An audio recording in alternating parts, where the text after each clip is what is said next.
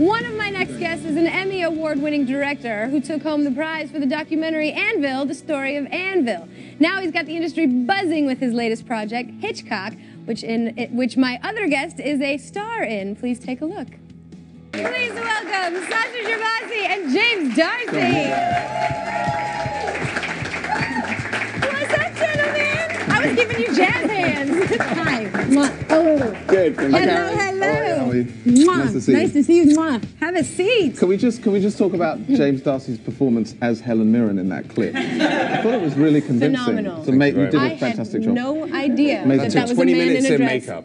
Wow, 24 minutes. Ellen's going to kill you. She's going to absolutely punch you in the face the next time you see her. How many times did you guys actually watch Psycho to get prepared for this? I've seen the film once when I was 15. I was sitting on a couch. My best friend literally sat on top of me to prevent me leaving the room and held my arms down. But that's a whole other story. What? Wait, was this for fun or did something happen? No, I do what I'm supposed to do in horror movies. I leap 10 feet in the air and then I don't sleep for a week. So he made me watch it that one time. I've never watched it again. You're such a big baby. Yes. There's no other way to put it. Is that the scariest movie you've ever had to watch? No, The Shining was more scary than that. Yeah. Then there's that. For me, it was St. Elmo's Fire. In terms of most scary. Did that one was just scar you really forever? scarred me. Yeah. I think it was Andrew McCarthy's performance. I've never really sorry gotten about over that. it. Oh. How many times did you watch Oh no, Psycho? I watched it when I was 15. I had the same experience as James, though slightly different. But I was blown away by the film. Were you sitting on him? Is that I was sitting on him and I kept his arms down. I watched it, and then just before I filmed, me and actually Anthony Hopkins sat down and watched Psycho together, and we were both freaked out, and we both had this moment of like, what are we actually doing? What are we doing? But we were so inspired by the film. It was an amazing film. To like 52 years later, it's still, it's still enthralls. It's incredibly powerful. So I think it was an honor to be able to kind of then do this film. Well, I have to say that when I first heard that this film was coming out, well, then I heard it was being made by you, so I was like, okay, this should be fine. But when I first heard it was coming out, I thought, well, how are you going to remake that? But you didn't remake it. Well, obviously not. I mean, I think for us, it was the untold story of this relationship that you see in the clip between Alfred Hitchcock and his wife, Alma, who was not just his wife, but a massive contributor and a collaborator. And she was really the genius behind the scenes. And sometimes the bane of his existence. And sometimes the bane of his existence. No, I mean, she was just an incredibly, she was a fiercely loyal, brilliant wife, but also she was an artist in her own right and helped Hitchcock all through his career. So for us, it was the sort of the unexpected story of this marriage, this creative collaboration, and I think we kind of all embraced that. Well, okay, but how do you end up playing Anthony Perkins when you're not? I mean, if you're so afraid of movies and horror and all that stuff. Yeah, but I didn't have to play Norman Bates. Right. I just had to play Anthony Perkins, right. who's not scary in real life. I don't think so. I didn't find him scary. I don't know. I think he might have been scary in real life. I thought he was quite shy and sweet and a bit awkward and not frightening. But then I did get to also dress up as Mother and hold the knife at one point, which was quite good fun. What was doing that particular thing like the greatest moment? I didn't get to do that bit. I did it offset. I did it offset. I did it offset. But I didn't get to do it in the movie, disappointingly. Because Tony Perkins was in fact doing a play on Broadway when the shower scene was shot.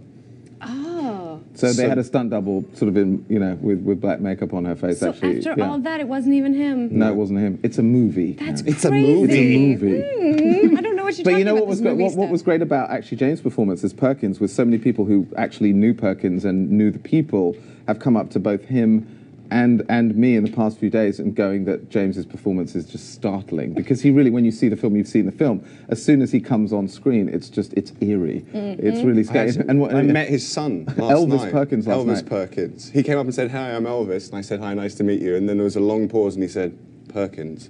And I went, oh God. Was it, how, okay. Pressure? And he kind of looked at me and went, "Yeah, you do look a bit like him." Oh my he was God, he was nice though. He was sweet. He was sweet. Yeah. You directed Anvil, the story of Anvil, which is one of my all-time favorite movies. I actually got to screen some of that movie in your bedroom. I guess that's another story for another day. That's a whole other story. That was a long time ago. That was a long time ago. We were different people. But then you because of that film, Anthony Hopkins got involved in this film. Well, it's an amazing story because I made this movie actually with the incredible help of some people here in this building, namely a gentleman by the name of Rick Krim. Yeah. And who we love.